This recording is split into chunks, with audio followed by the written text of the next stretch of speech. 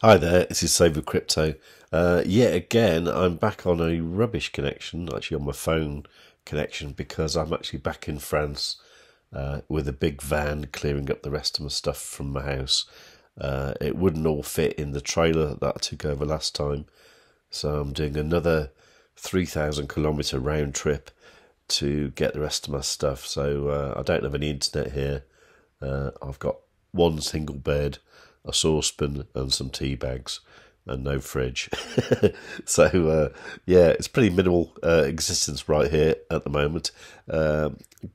Aiming to go back on Monday, and that'll be the final trip then. So back at home, my new home, I have now got 100 meg fibre, so that's all cool. I can actually have up to 2 gig fibre, which is incredible, but it's quite expensive. It's like 60 quid a month.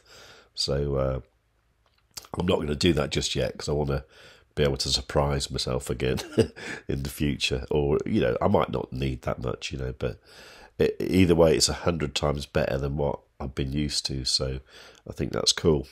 Okay, so what I wanted to do was just show you a few things, really. Look, this is Bitcoin, right, since November. Right, since November, it's down about 71%, okay? This is eGold since November, and that is down from there a astonishing 88%, something like that. MEX is down from November, also, well, quite a lot, 96%, something like that. Now, these are obviously very rough figures. The point is, the whole market's down at the moment. So if you're worrying about MEX, then it does look like it's going one way. But the problem is, we only know MEX since November, and obviously at the start it had this kind of like massive great pump, and then it's just kind of died off since. I'm not worrying about it. I think long term this will be fine. Short term it might not be, but I don't think there's anything to worry about. I don't think it's going to go to zero. I mean, obviously the figures, 0.000 whatever 623 of a dollar, looks like almost zero, but there's a long way to zero for a token that has a supply of 8 trillion, So these figures are always going to be small, but nevertheless, I'm fairly confident in a couple of years' time, we'll see this decimal point jump a few that way, I'm sure, at least one, maybe two, and we'll see a 10x or a 100x or something along those lines. But either way, while people are worrying about LKMEX and MEX, I am just getting more of it. Last week I was talking about maybe getting a bunch of LKMEX and maybe selling it for eGold on the locked MEX exchange. I still don't know if I'm going to do that. I might do it in this video. I'm going to see how much it's worth though before I do that. So the point is, I'm saying there is, don't worry too much about MEX. That's obviously not financial advice. If you want to stop farming it or you want to sell it, then just do it, but that is your decision. That's not something that I'm doing. Something that I am doing is I joined that Martini guys trading trading competition on ByBit, and I was actually number 9 for a while in his team. I'm actually number 11 now, which is a bit rubbish, because I did some nice trades. I mean, I kind of had this rule with myself that I don't trade while I'm traveling, and I kind of broke my rule slightly, and I had an Ethereum trade and I had a Bitcoin trade that were both looking pretty good. I mean, you can see my Bitcoin trades here. This one here was a bit of a mistake. I kind of I don't know, I had a stop loss in a stupid place, and it kind of closed with a loss of 0.017 Bitcoin, which is a bit painful. I think that's what's that? That's about $200 or $300. But yesterday my profit was 0.11 Bitcoin. So that's obviously, over $2,000, which is great. I also had an Ethereum trade as well that was, a similar kind of gain. So, I made a I don't know, it was about $3,000 whilst I was travelling, and I actually closed both the trades when I was on the ferry from Dover to Calais, which kind of felt quite good actually. It did temporarily put me at number 9 in that Martini Guys squad, but unfortunately now I'm on number 11. This is kind of important because if he does win, and there's a possibility he might, he's not doing so well globally at the moment, but he's doing very well with English-speaking squads on the competition at the moment. Globally, he's not doing amazing. So if you're in the top 10, you get a much higher percentage of the winning. So that's what I'm aiming to do. So what I decided to do was just FOMO into a Bitcoin trade this morning when I saw lots of red candles, and I thought it's probably a good time to go long. It's not so good now because I'm actually $182 down, but I'm fairly confident that this will probably bounce back up. And I've also got another limit order set here at 20,340.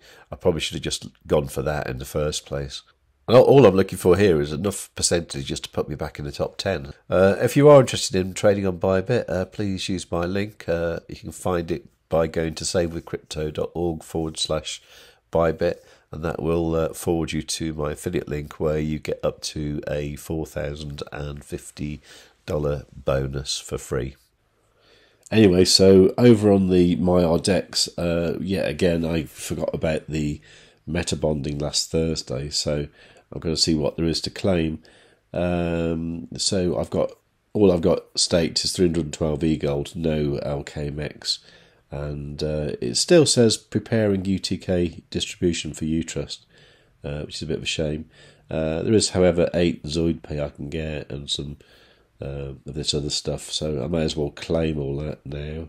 So I'm getting this just because I've got Elrond staked on the Maiar app, which I think is a perfectly good place to stake your Elrond. You can stake Elrond on Binance as well. I haven't quite looked at that, but you obviously won't benefit from the meta bonding. But yeah, maybe that's something I should look at. So if you'd like me to look at that, please do comment below. But meanwhile, there's that I've done.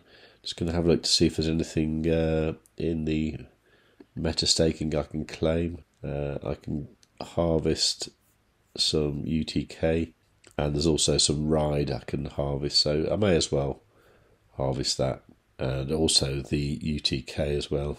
So the real question here is, what do I do with my MEX that I've earned since last Saturday? I mean, it's quite a bit, to be honest. There's like $565 worth on the MEX farm, and there's $1,100 worth on the LP farm. So I suppose it'd be interesting to see what I would get if I sold that on the locked MEX exchange. That would actually be, that would be 17 million plus 9 million. So we're talking about 26 million MEX. So let's have a quick look. So if I was going to swap 26 million MEX for eGold, I would get 7.5 eGold. 7.5 eGold today. eGold's about $58, so let's say 58 times 7.5 equals $435. Doesn't really seem worth it, does it? I'm not going to do it. I'm going to keep farming MEX, and what I'm going to do is I'm going to compound all the earnings from here in here. I know I said I'd look at the locked MEX exchange, but I just don't think it's worth it because, we're talking $1,600 worth of MEX to get 400 odd bucks worth. I'm going to put my money on the fact that MEX is going to be worth a lot more in the future than it's worth today. So I'm going to harvest all this. I'm going to reinvest all that, and then I'm going to stake everything in here. But first what I need to do is to merge my MEX. So I'm going to do that here. So I'm going to merge all this. And you can see here I've got $29,307 worth of MEX. So I'm going to stake this new lot in there. Maximum. Okay, so there's $30,616 worth of MEX in there. Okay, that's what I'm going to do for the time being. I know it's a bit boring, but that's what I'm going to do. My thinking is with the locked MEX exchange, if people want your MEX and they're prepared to give you eGold for it, then it's worth something, you know. And I think this exchange here is just here to make money. I think the people involved with it believe in MEX, and so do I. So I'm not going to give it to them. Anyway, just before I go, I just want to have a quick look at Binance and see what you can get on the Binance Earn for eGold. So let's have a look at that. So if I search for EGLD. Okay, so here it looks like if you were to lock it up for 30 days, you can get 7.95 APY. 60 days, 12.98, not bad. 90, 16.58, phenomenal. 120, and you only have to lock up 0.01 eGold. You could get 23.59%. That seems quite amazing, really, doesn't it? Okay, so it looks like the interest period is like for 1 day, so maybe that can vary over time.